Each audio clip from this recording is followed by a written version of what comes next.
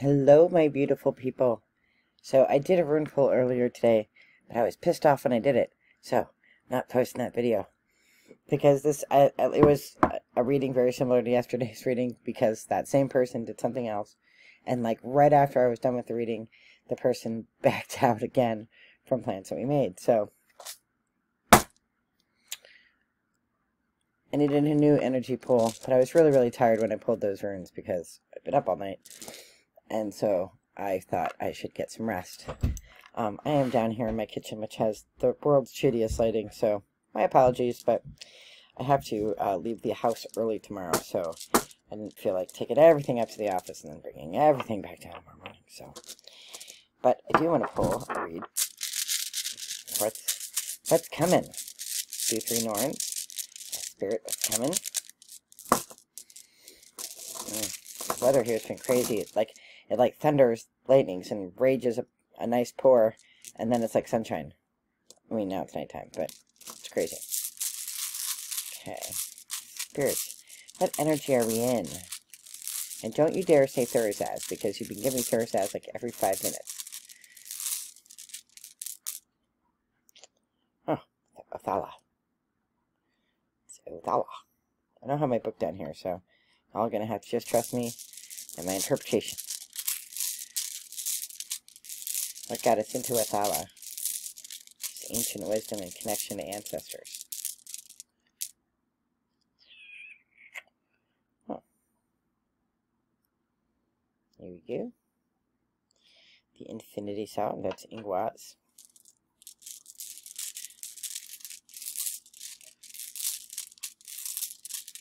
Where are we headed?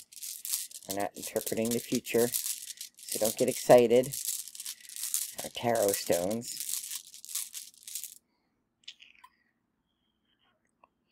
Honest to Pete, Thursdays. You are just connected to me, aren't you? So, I'm in good energy. I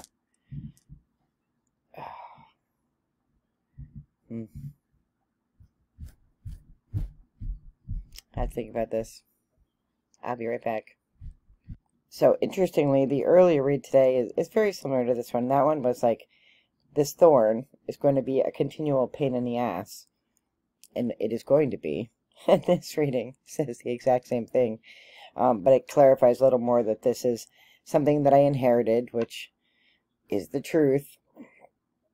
You know, and it's just something that's always going to happen. This person is always going to be this way.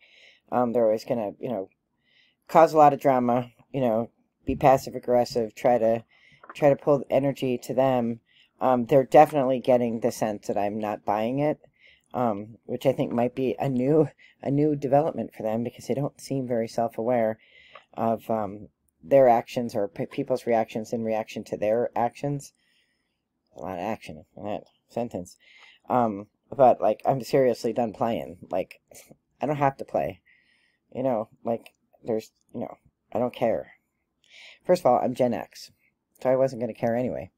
But second of all, I'm done with it. Like, I'm done with it. And, done with it. But let's see what the cards say, just to be sure. I mean, it's a very complicated situation that goes back decades, actually. But the older I get, the less F's I give. So, because it's not my energy. But it is my energy, right? Because, like, it's my energy right now. So, it needs to not be my energy, because I'm a busy girl. I don't have time for this nonsense. But let us get the cards. And, you know, the person that this person is attached to, I loved very much, still love very much, but has crossed over. And so, you know, there would have been a time where I would have felt like guilt or an obligation, because how much I loved that person who crossed, to deal with the nonsense that this person left behind.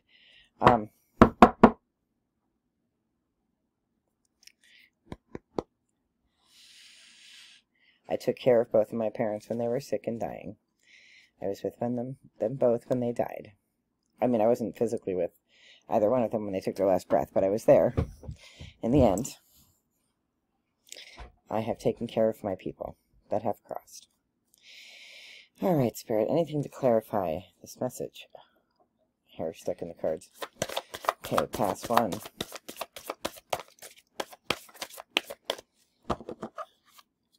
Pass 2.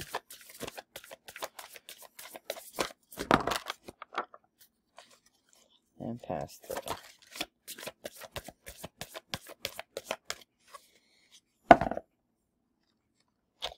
So we have the Maiden, Innocence, Love, and Lost. Oh, Innocent, Love, and Past. Manifestation, Dream, Plan, and B. And Blue, Depressed, Isolated, Help. So I do get the sense that this person is very lonely, and that's what is driving the current behavior. And I do understand that, because the older that you get, you know, and as people pass on, the smaller your world gets. And this is a social person who, you know, is very, very social and doesn't have any family left, like has 0 family.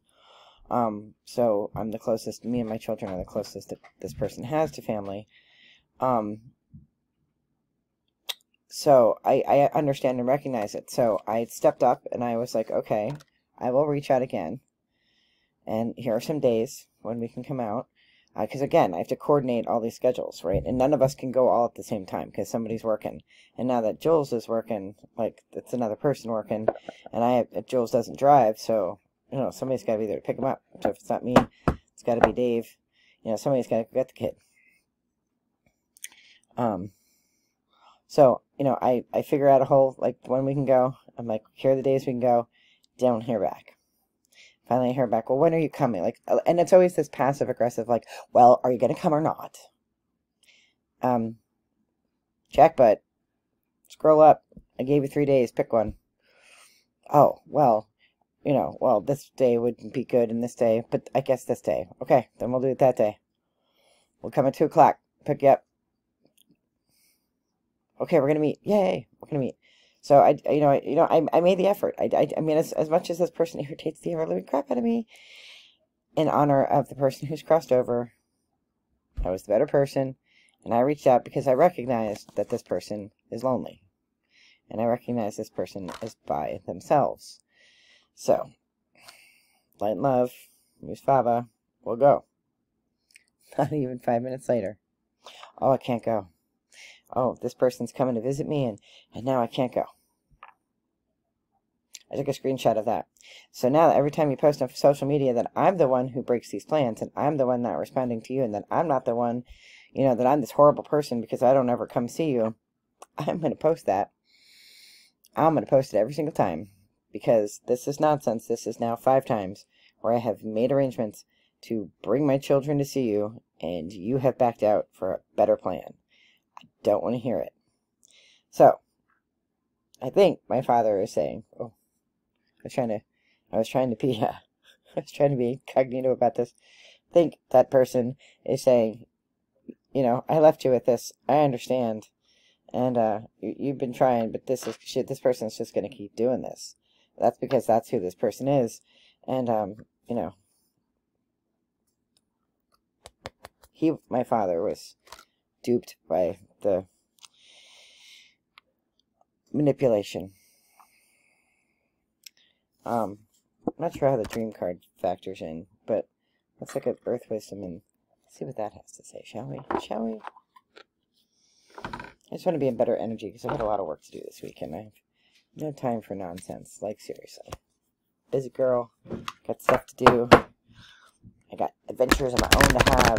I think that's part of it. It's like this guilt trip that, well, you know, you do all these different things, and you are, you know, you have time for this, and you have time for that, but you never have time for me. I make time for you, because I make time for the people that I love in my life.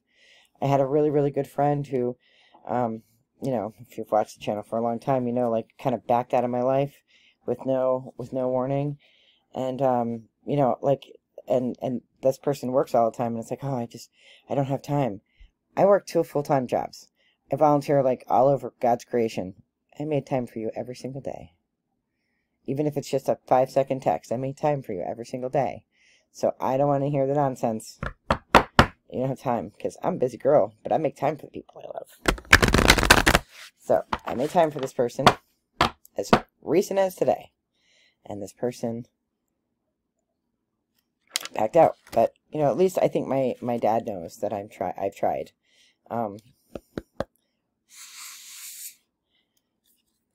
See if Spirit wants to say anything else. Dave's irritated because he hates when I read kids' cards in the kitchen, because then he can't get coffee. You can suck it up, Buttercup. I'm back in 5 minutes. 2, 3. Alright, what do we got? We got creativity, divine love, practical intuition. I got that yesterday too. And shadow treasures and clarity. So I think, again, just you know, just a recognition from Spirit that you know, I need to be kind. I mean, that's the one thing, is that, like, this person is depressed and this person is alone, and I need to be sensitive to that, you know, in general, because light begets light, and it's no laughing matter when people are alone and things like that. You know, you could say that this person is alone because of the way this person behaves. Very false friendly, right? Very much ado about nothing. But fake, I guess is the word, fake. You know, like on the surface level, when you meet this person, you're like, oh, this person is like so awesome and, you know, so friendly, and, you know, but when you get to know this person really well, you realize that it's all a bunch of lies. And like, so, because you all know this is about my dad. My father left my mother after 36 years of marriage. Their marriage was over, so it's, I don't think my brothers and I at all didn't accept that the marriage was over.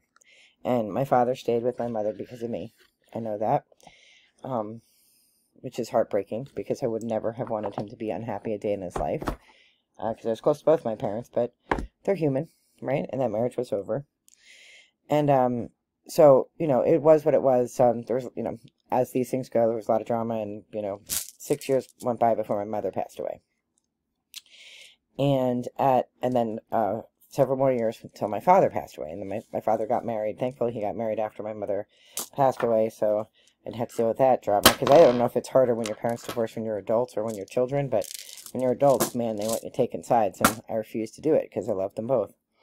So, you know, I would have preferred that my father and mother would have gone for counseling, or, you know, done something like that, but not my circus, not my monkeys.